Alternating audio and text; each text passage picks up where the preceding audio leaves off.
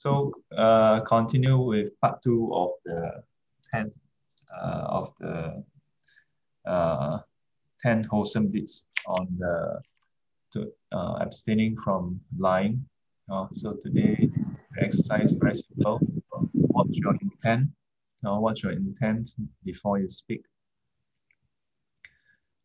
Yesterday, a couple of you, about 3 of you, sent me messages concerning this practice that you have some areas.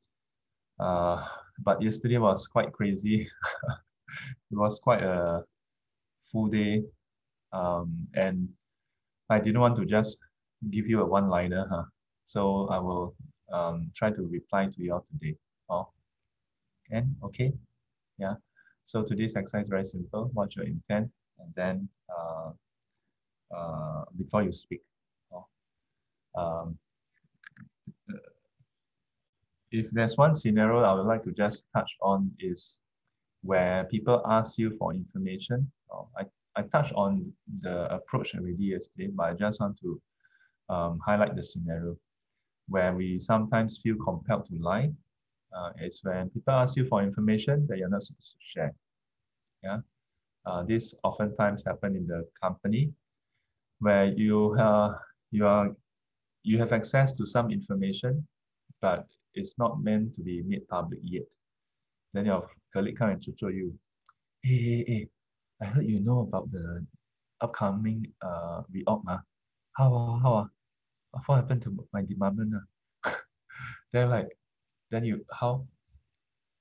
You're not supposed to disclose it, right? Maybe you are involved with the reorg, so you're not supposed to share it because it may affect morale, it may affect people's decision.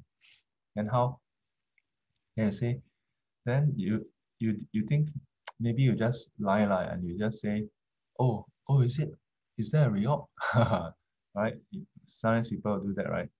Or maybe you think, oh, maybe I should just tell the truth.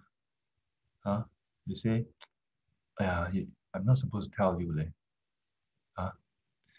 Huh? Or maybe you tell your colleague, I tell you, but you keep it a secret. That's how secrets spread around. Everybody tell each other and say you keep it a secret. Yeah, that's how secrets get kept and spread around at the same time. What colleagues would sometimes do is, hey, why can't you tell me? You know, if you tell the truth and say I can't tell you, your colleagues will probably say, why can't you tell me? Hey, we come in so long already, no? Huh? Since day one, we come in together. Why can't you tell me? Right? We're good friends, right? So let me tell you, this is called emotional blackmailing. Yeah. Okay, this is called emotional blackmailing. How many of you have been emotionally blackmailed before? Either by your colleagues, your friends, your family, your husband, your wife, your children, especially children. Nowadays, children very smart one. Emotionally blackmail the parents. Mommy, you don't let me play with the game. You don't love me. What kind of rubbish is that? Mommy, you take away my handphone. You don't love me. Rubbish. I don't love you. I piak you, then you know. So, very simple solution, okay? Listen carefully. Whenever someone tell me, you don't do this, so you don't love me. You don't do this, so you're not my friend. Okay?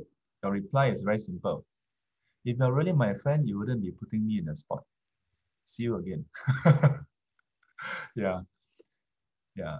Or your kid tell you, Mommy, you don't love me, you don't give me your time. Then you tell your kid, if you love mommy, you wouldn't be saying this. Don't go and say, no, mommy really love you. Then you get trapped. You're already stuck in the emotional blackmail. You must know it's a blackmail. Rubbish of these people. Oh, but hard for you to see it clearly. That's why it's called emotional blackmail. But you must remember what Sue said. Whenever people say this kind of thing, if you like this, then you will do this. This is actually a form of emotional blackmail, manipulation. But having said that, I must also highlight some people do it without knowing that they are doing the manipulation. Okay? Yeah. Sometimes people learn the wrong things and they just do it because the last time they did it, they get what they want. So they don't consciously know that they are manipulating you in that sense. But you let them do a few more times, then they learn it. So you must stop it. Oh, Ken, all right, watch your intent and be clear of yourself. No, okay. Mm. Have a fantastic Friday. Oh, start with F. F. Okay. Okay. Go and be fantastic to the world.